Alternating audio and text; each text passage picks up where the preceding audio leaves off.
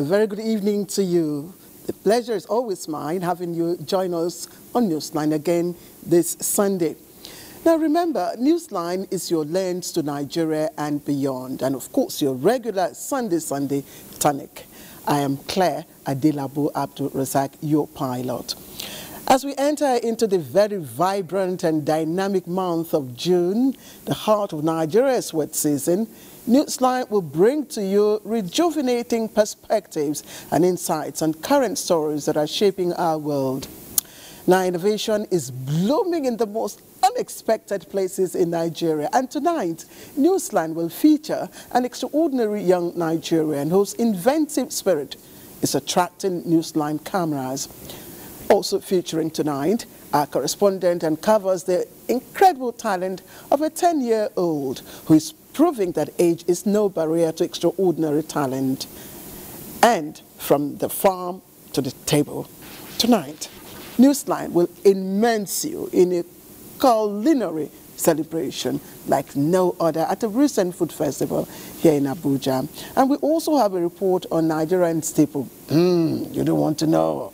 A very humble necessity that has been saving Nigerians for hundreds of years is now the center of a bustling demand. And Newsline will uncover the fascinating journey of Gary. Yes, I said Gary, now a hot cake in Nigeria. Also tonight on the line, the skies of Asaba in Delta State is serene and somber. As a monumental figure, the revered monarch is buried. Newsline will take you through the poignant and powerful farewell to this extraordinary ruler.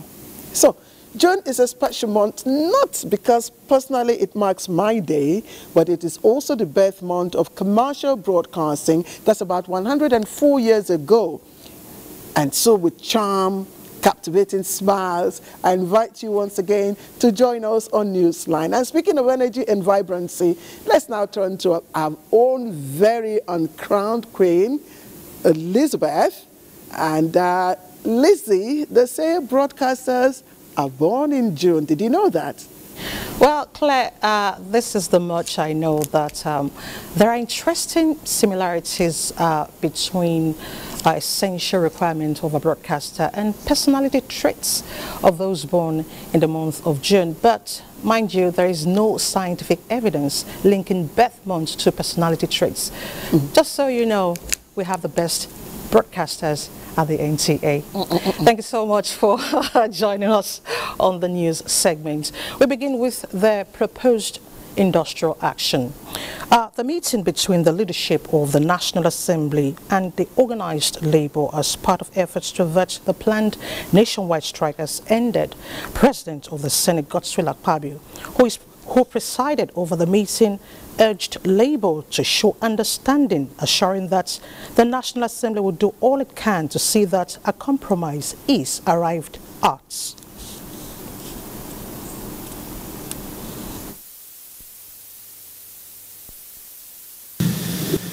We're very glad to have something that is workable. But we must also be mindful of collateral damage. I don't want us to, in the course of trying to arrive at a minimum. The one thing that this country and this government can do to eliminate corruption in the long run is to embrace living wage. There is no two ways about it.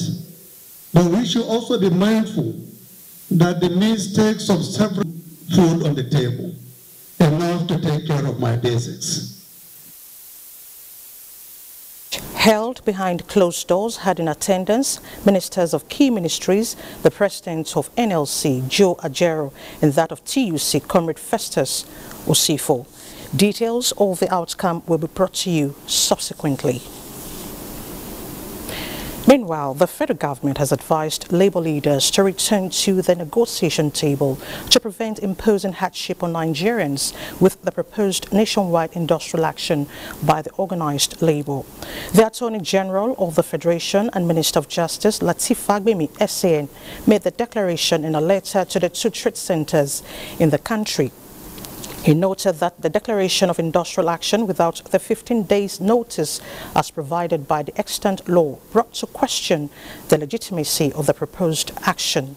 Lateef Fagbemi SN called the attention of the leadership of the two labor centers to the binding effects of the interim injunctive order of the National Industrial Court issued on 5th of June 2023 on all parties in the matter, and stressed the need for the industrial unions to pursue their cause within the ambit of the law.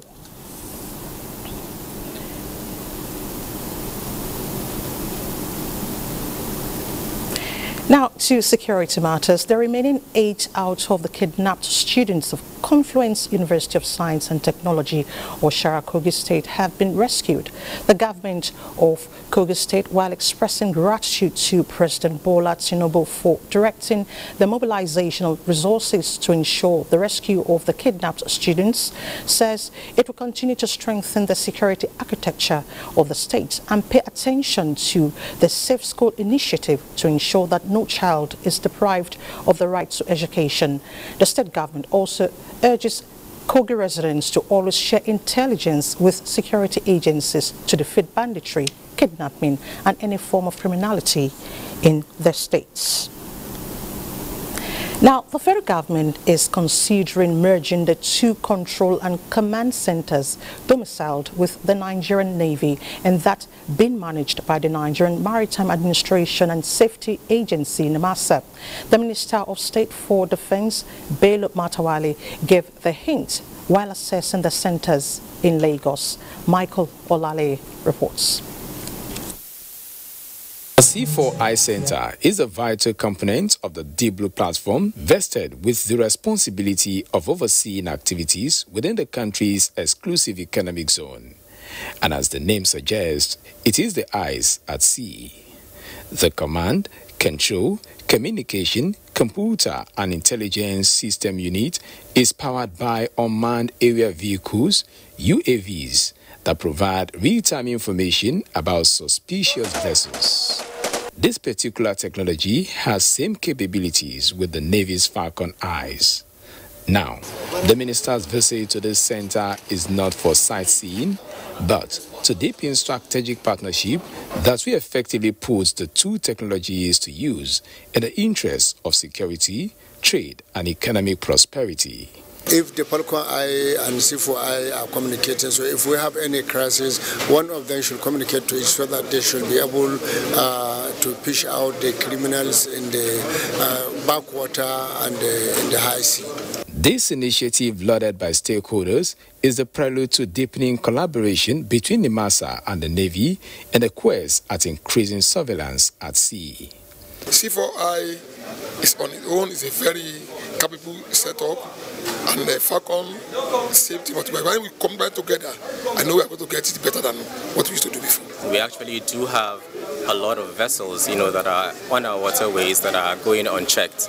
But then with this collaboration with Nigerian Navy and NIMASA, I'm sure that would improve a lot. While key players look forward to more innovative ideas that will advance the future of trade in the course of securing the maritime space, they are hopeful that this move, when operational, will make the nation's water forbidding for crimes. In Lagos, Michael Olale, NTA News. And from maritime matters, we now move to oil exploration. The quest for Ogun State to become an oil-producing state has received a boost, as the federal government says all is set for the exploration of oil and gas in the gateway states. Minister of State for Petroleum Resources, Oil, Heineken Lukubiri, stated this when he led the federal government delegation to the state on a fact-finding mission to ascertain the oil status of the state. Lekon Agmonde brings us details. Of State for Petroleum Resources, Oil, Heineken Lukubiri, who led the delegation, acknowledges that the quest by the federal government to shore up its revenue through the discovery of mineral resources, including oil, in potential oil-producing states, brought the delegation to Ogun State. He notes that Ogun State has always been part of the Dahomey Basin corridor with high deposits of mineral resources, including hydrocarbon. Government decided that we're going to resume exploration in the different, basins, we decided to come to Ogun State to reassure the people of Ogun State that we have very high potentials of, discoveries here. And that's why we're here. Our presence here, underscores the seriousness the federal government attaches to, the exploration activities that we want to carry out. This is a region of the country that provides ease of access, low entry and operating costs, a safe and welcoming community, and of course a very active state government support and participation. The Dahomey Basin Corridor stretches from Ogun through Delta, Edo, and Ondo states, which the delegation intends to cover in the course of this national assignment. In Abeokuta, Lekon Agmode, NTA News. Meanwhile, Nigeria's dedication to the Declaration of Cooperation, DOC, has again been reiterated by the Minister for State Petroleum Resources, Oil, Heineken Lokpobiri, at the 37th OPEC and OPEC Plus ministerial meeting. The minister, who joined the hybrid meeting, emphasized Nigeria's continued compliance with production adjustments designed to stabilize the global oil markets. Lokpobiri says Nigeria remains unwavering in its commitment to the agreement made under the Declaration of Cooperation. Adherence to the production adjustments, the minister acknowledged, is crucial to maintaining market balance and supporting global efforts towards sustainable oil market stability. The discussions at the ministerial meeting reaffirmed the collective efforts of OPEC and non-OPEC members to achieve sustainable oil market stability. Away from oil and gas, President Bola Tinubu has called for a united front towards overcoming the challenges facing the country. He said this in a message during the installation of a new president of the Evangelical Church Winning All, ECWA, Reverend Job Ayuba Bagat Malam in Jos. Indeyang and Yaba Yang tells us more. It is the end of an era and the beginning of another, as the 12th ECWA president takes over leadership, marking a transition period for the church. President Tinubu acknowledged the pivotal role of the church in the growth and development of the nation, urging the new ECWA president to strive for a more united and prosperous church and nation. So the message should be, remain united, focus enough to evangelize and have the spiritual authority to be able to win souls for the kingdom. Assuming the mantle of leadership, the new ECWA president, Reverend Job Ayuba Bagat Malam, while appreciating the significant growth of ECWA during the tenure of his predecessor, says the current leadership will implement key strategies that will ensure the sustainability of gains recorded. He also reaffirmed his commitment to building strong collaboration with government at all levels and the body of Christ, even as the former president recognizes the support and successes recorded during his tenure as the 11th ECWA president. I am committed to establishing open lines of communication and building productive relationship with government officials by engaging in constructive dialogue and mutual cooperation. We can address shared challenges. Governor Caleb Mutfwang and other distinguished personalities noted the contributions of ECWA to human capital development, calling on the new leadership to take bold steps to ensure unity of the church, which is critical to the development of the nation. When we are united around the values and virtues of Christ, it is easier for us to see ourselves as members one of another. Go back to John 17:21. Let us be one, let we are one. Let all Christians be one. You know, this responsibility God has given him is never an easy one. It requires wisdom from above.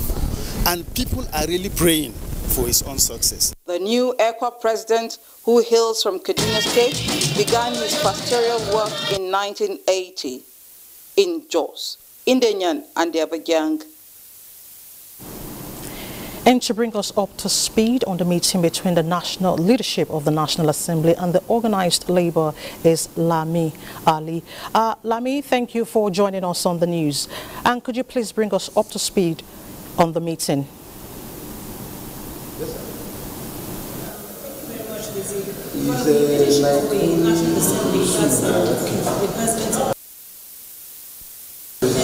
of the House of Representatives, including leadership of relevant committees of the two chambers for this emergency meeting, outside the announcements by Labour that civil servants across the country are going to embark on a nationwide strike over the minimum wage matter dragging between Labour and the federal government. Now, after this meeting that was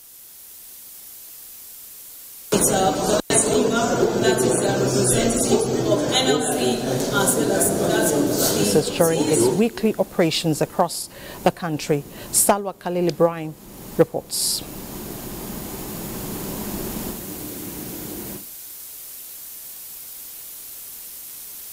But let's move on. The National Drug Law Enforcement Agency has intercepted codeine syrups and loud consignments worth more than 2 billion naira in Lagos and Port Harcourt. Arrested a 70-year-old grandpa, among others, for alleged drug offences during its weekly operations across the country. Salwa Khalil Ibrahim reports. A large consignment of codeine-based syrup and loud, a synthetic strain of cannabis worth more than 2 billion naira, have been intercepted at the Port Harcourt Seaport, One, and the Murtala Mohammed International Airport, Ikeja, by operatives of the National Drug Law Enforcement Agency, NDLEA. At the Lagos Airport, NDLEA officers, with the cooperation of other security agencies, on Friday, 31st May 2024, intercepted a large consignment of loud packed in 8 suitcases containing 320 parcels with a total weight of 164.50 kg of the strong psychoactive substance from Canada.